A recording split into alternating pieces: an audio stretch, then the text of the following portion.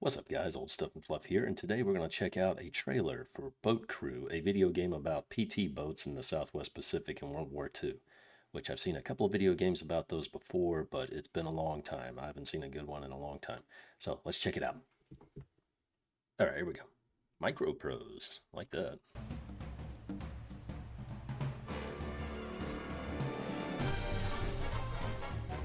Do the 40 swing music. Ah, cool.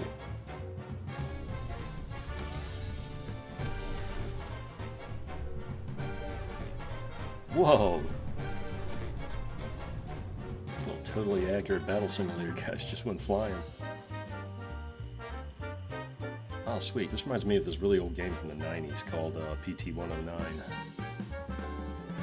Based on the true story of PT-109. Ah, you did that charge subs, huh? That's actually pretty good looking. Guy had a little pipe.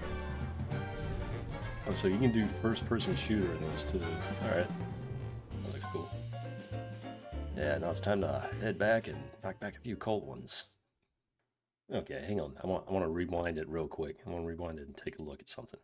See if I can find it. Okay, so check this part out. Look at that. They've got an anti-tank gun mounted on the front of the boat. Which, as I recall, a few PT boats in the Pacific did something similar to that. In fact, they all look like guys from Tabs. Just kind of comical to me. They're just all riding on the boat, just staring straight forward. Okay, check this part out. And those for the Japanese destroyers, which PT boats went up against Japanese destroyers a lot in World War II. But I noticed they actually have the names written in Japanese on the side. I assume. My editor reads and speaks Japanese. I don't. But I noticed in Godzilla -1, they had the names written on the side, but for some reason they put them in English. I don't know why. Maybe that was just to placate American audiences. I'm not sure. I mean, look at this. You can customize the boats. Like in this one, he has a mortar mounted on the front. M2 mortar, M45 meat chopper. Different torpedoes. And it looks like you can also build squadrons. Alrighty. Oh yeah. Yeah, this game looks alright. I might give it a try later.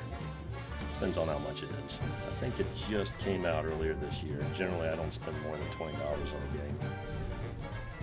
But yeah, it looks like it might be fun. I haven't played a good PT boat game in, I don't know, a long time. Anyway, I'll give it a shot. So yeah, that was Boat Crew on Steam. Thanks for watching. I'm Old Stuff and Fluff, signing off.